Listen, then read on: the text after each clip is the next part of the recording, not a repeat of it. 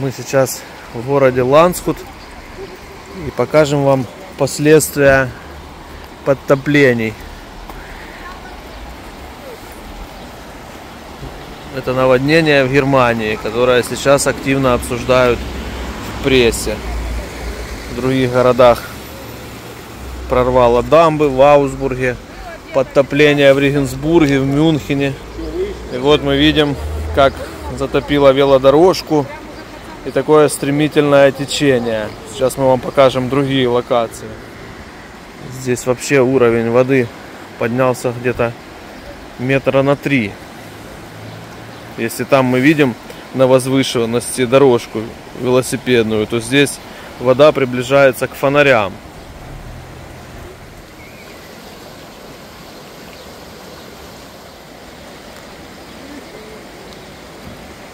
Мы идем исследовать привычные для нас локации на Изаре, чтобы показать вам уровень подтоплений. Вот еще покажу вам любимые сюжеты на кое-каких каналах, когда показывают города, утопающие в мусоре. На самом деле сегодня воскресенье, и завтра приедут службы и соберут эти все мешки. Вот, расставляем правильно. Вот исторический баварский дом. Он отреставрирован и существует с 15 века.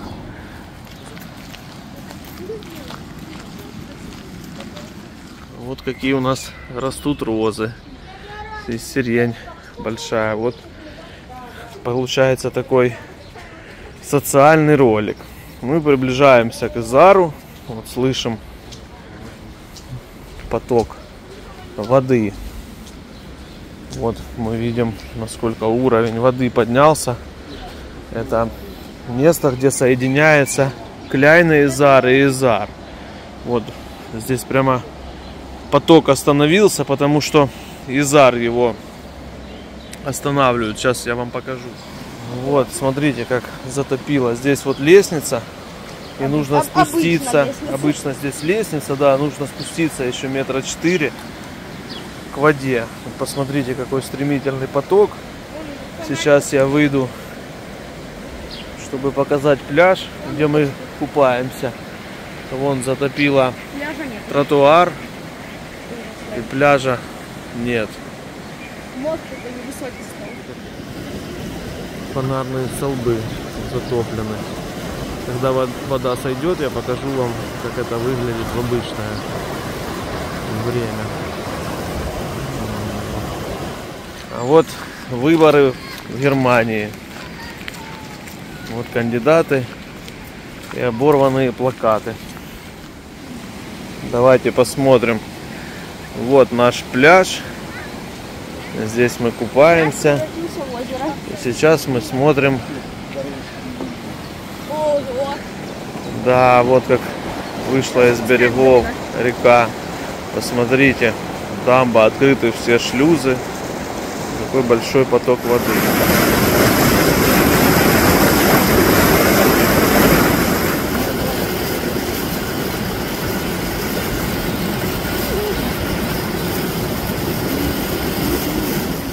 Детские площадки опустели.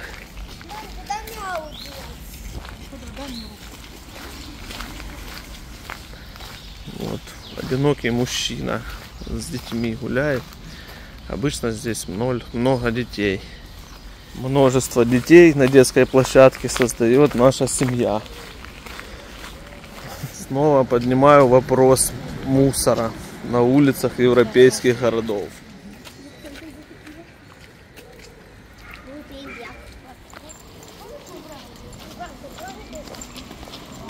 Вот у нас главное здание в городе. Как вы думаете, что это? Не мучайтесь ответом. Это джоб-центр. Смотрите, какой огромный. Это очередное свидетельство того, что в Германии большое значение уделяют трудоустройству, работе. Вот он, джоб-центр города Ландсхут. Судя по размерам, мы понимаем, Какое здесь главное здание в городе.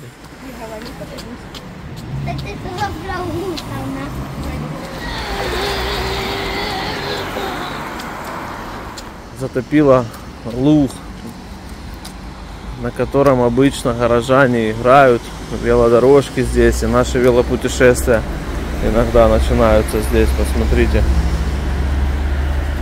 сколько воды.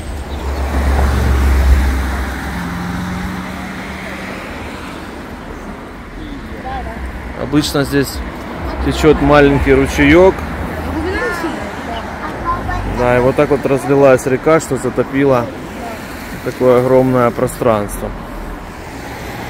Такое бывает очень редко. Может быть, раз в 3 года. Обычно это происходит зимой. Ну а сейчас вот июнь. Сейчас Ефим вам покажет луг с высоты птичьего полета.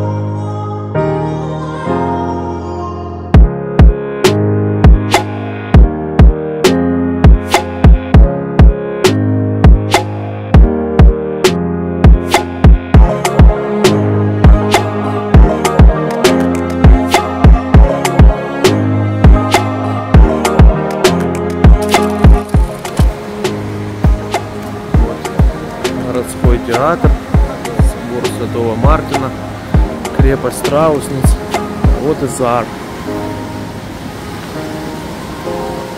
Бревна плывут.